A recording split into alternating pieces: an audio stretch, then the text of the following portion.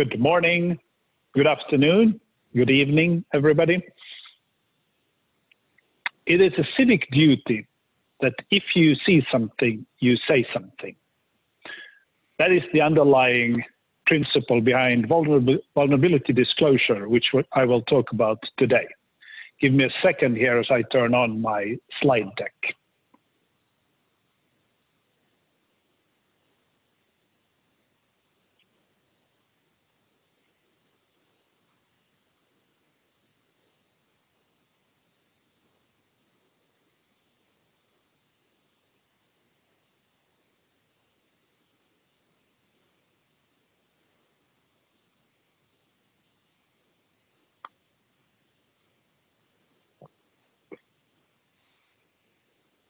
As I said, I'm here to talk about vulnerability disclosure for digital systems in vital use by society, such as voting machines. Vulnerability disclosure is the neighborhood watch of cybersecurity. If you see something, say something. When we surface the bad news to everyone, we can take corrective action. Vulnerability disclosure is the bad news that turns into good news.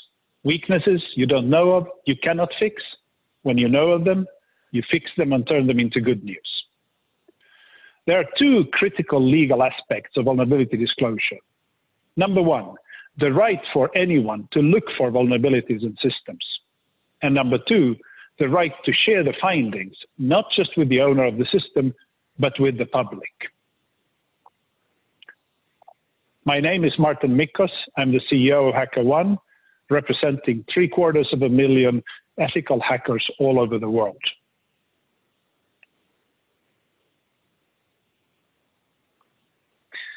We're here today to talk about voting and voting machines. And if you look at the word vote and the Latin translation of it, it is the decision-making atom of nations and societies and has been so for thousands of years. We have built our countries and our nations based on voting systems. It is a fundamental piece of democracy. And throughout history, we've made good use of the latest innovations, such as paper, to build mechanisms and systems for voting. But tragically, today, we have a world with digital capabilities beyond our wildest dreams. Yet, we have been unable to construct reliable and trustworthy digital voting systems. What's wrong here? How could we allow this to happen? And what is the fix? There's a logical conclusion that has been missing. If you believe in democracy with one person, one vote, and if you do believe in the freedom of speech, which the US does by means of its First Amendment, there's just one logical conclusion for voting machines and voting technology. You must believe in vulnerability disclosure, meaning the practice of inviting external, unbiased people to test the security and validity of the system. If you don't believe in this form of external and public scrutiny, you are not believing in democracy or freedom of speech. Let us think about how computer systems come to be. Somebody designs a system, the design is approved, product is developed and built, and it is tested. To make something truly secure and worthy of the trust of everyone, we must design security in from the start. Security must be there from the get-go. If you bolt it afterwards as an afterthought, it will never work. It must be there. Security must be there from the first blueprint. Then, secondly, once the system is ostensibly ready for public use, you must turn around and let it undergo external, unbiased and unlimited vetting. Now an outside-in view is needed. Journalists don't see their own typos. Bookkeepers can't see their accounting mistakes. So we need proofreaders and we need auditors. These people who come in with a fresh, objective mind and no bias of ownership. They spot the flaws quickly and the flaws can be fixed. It's the same with software. We must subject software to external scrutiny by people who we do not personally know. Ethical hackers, white hats, security researchers, they come by many names, but it is the same thing. They are masters at detecting flaws in systems built by others. Hackers are the best mechanisms for finding vulnerabilities so they can be fixed. In essence, hacking is the immune system of the internet. They are a vaccine. They can think like an adversary, but they act in your benefit.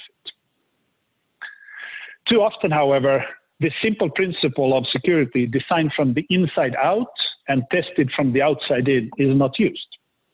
We have voting machine bugs that have been known for several election cycles and are still there, unfixed, out there in the wild, ready to be exploited by people who do not believe in democracy.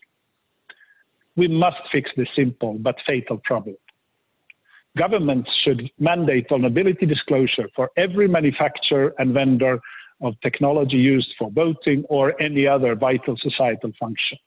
It's that easy, and it's difficult, but yet it's easy, and we should make that decision. The principles I'm talking about here are not new. Over 100 years ago, there was a Dutch scientist by the name of Kerckhoffs who postulated that when you're building a system intended to be safe and secure and maybe protect secrecy, the mechanism of the machine need not be kept secret. On the contrary, if you make the blueprint open for anybody to test and study and vet, you have a better chance of making a secure system than if you don't. It's only the keys that need to be secret, but not the mechanism of the system. This is an important principle of openness of design that leads to better security. Much later, a man called Shannon wrote a corollary of Kerckhoffs' principle. He said, you must assume that your enemy will learn how your system was built. Share the design with everybody, and in that way you share it also with the good people who will help fix it, who will help improve it. And by the way, there are many, many more good people than bad people in the world, maybe at a ratio of 1,000 to 1. So to repeat and summarize, if we have a commitment to govern our nation so that every person has one vote, it logically follows that we must let each such person conduct their own validation of the system of voting being used. It's a very simple principle, and it is very powerful. Public scrutiny makes every system better. The only reason to object to this principle would be extreme greed or disdain for democracy. If we look at what's going on in society at large, it's in much better shape.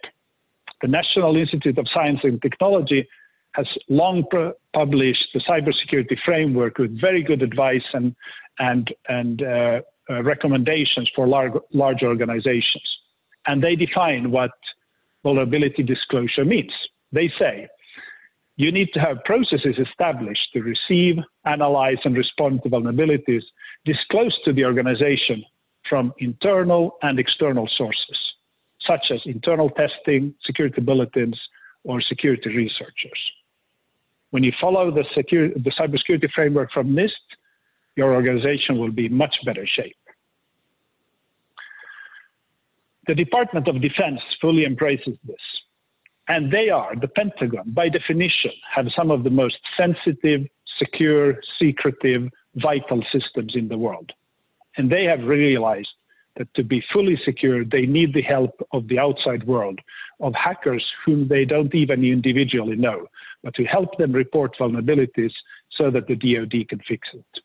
They've been running a vulnerability disclosure program for over 4 years by now with amazing results, fantastic results. The Department of Homeland Security, DHS, finds vulnerability disclosure so important that they are preparing a binding operational directive about it. Under this BOD, civilian federal agencies will be required to invite good hackers to hack them. It's the only logical thing to do in a democracy, and it will improve the cybersecurity of all systems and increase trust among citizens. And hot from the press, just in the last few days, the CISA agency within DHS delivered a terrific guide for election administrators. The guide is called Guide to Vulnerability Reporting for America's Election Administrators. And they say in their foreword that election administrators should know that the cybersecurity research community can help ensure these systems are safe so that the choices of the voting public can be clearly heard. This guide offers a step-by-step guide for election administrators who seek to establish a successful vulnerability disclosure program. Looking more broadly and into the future, I see three principles that will enable us to establish a true digital civilization, one that actually works, a society that is well governed by digital mechanisms and which citizens can trust. First, it will be seen as negligence to ignore the useful input from external security researchers. Yes, negligence, meaning you would be stupid not to listen to the amazing advice and input and vulnerability reports that you can get from the outside.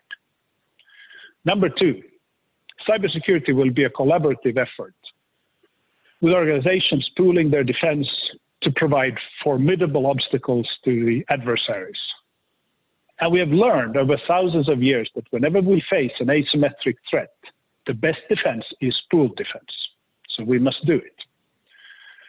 Thirdly, the only way for any organization to achieve trust by customers, consumers, or citizens is through transparency, openness.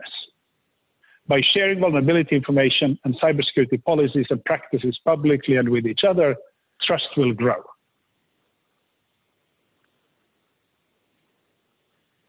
In summary, we have a system here for vulnerability disclosure where if you see something, you say something.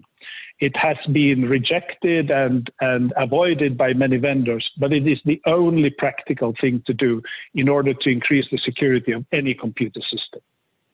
Two legal rights are important here: the right for the hackers, the ethical hackers, to do the testing, and the right for them to disclose their findings. We know what to do. We should have done it a long time ago. We're tragically delayed. We just have to make the decision and start going. We must listen to hackers. We must work together collaboratively on the defenses. And we must build openness into the area of cybersecurity, sharing what we are finding, sharing the vulnerabilities and our fixes, because that is the only way to build trust with our citizens and with our constituent groups. And when we do that, we will truly build a society that can function well in the digital world. Thank you for listening to me today.